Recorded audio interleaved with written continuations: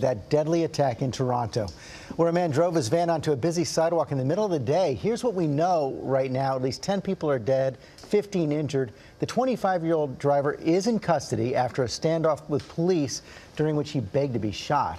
ABC's Tom Yamas is on the scene in Toronto with the latest. Good morning, Tom. George, good morning to you. This is Yonge Street just behind me where this all happened. It remains closed at this hour. Canada's police call this one of the busiest streets in the entire country. And yesterday, a man in a rental van turned it into a killing field. This attack has shaken Canada to its core. And what may be most chilling, police still aren't exactly sure why this 25-year-old man went on his rampage.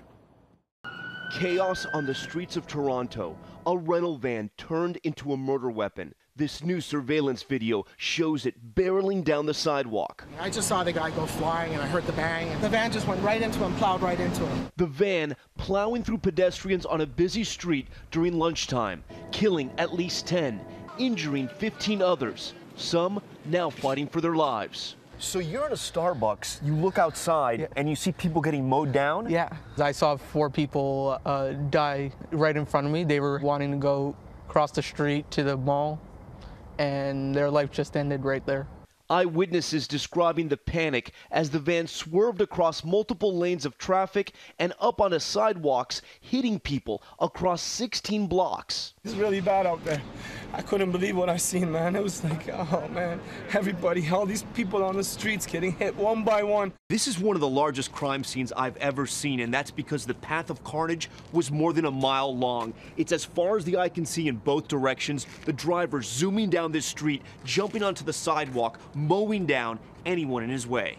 Officers finally stopping the van, leading to the standoff in this video. The driver pulling an object from his pocket, repeatedly pointing it at an officer. The driver telling the officer to kill him.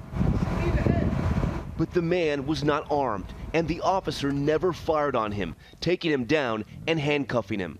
Police identifying the driver as 25-year-old Alec Manassian. A motive still unclear, but police were seen entering his home.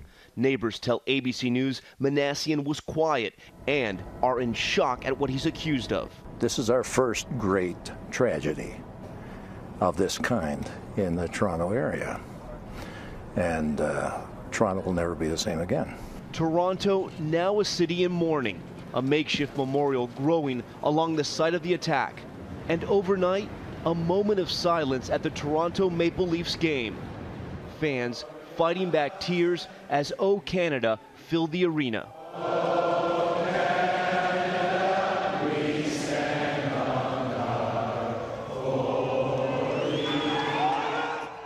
And that game was exactly what so many here needed, a welcome distraction from all that death and destruction. Manassian is expected in court later today, and Canada's Prime Minister Justin Trudeau is expected to address the nation later today, George. Yeah, and Tom, listening to those eyewitnesses when I was wired up for the special report yesterday, not only the horror you get with scenes like this, but real shock that it was happening in their town. George, that's right. I've covered a lot of these mass killings, unfortunately, and I've never seen a place that is more in shock than Toronto right now. Everywhere we go, people stop us to tell us this kind of stuff just doesn't happen in Canada. As mass killings and vehicle attacks have grown across the U.S. and parts of Europe, people in Canada say this kind of stuff just doesn't happen here. Some even telling us Canada lost some of its innocence yesterday. Yeah, the presence of that police officer, amazing as well. Okay, Tom, thanks very much. Hi, everyone. George Stephanopoulos here. Thanks for checking out the ABC News YouTube channel. If you'd like to get more videos, show highlights, and watch live event coverage, click on the right over here to subscribe to our channel. And don't forget to download the ABC News app for breaking news alerts. Thanks for watching.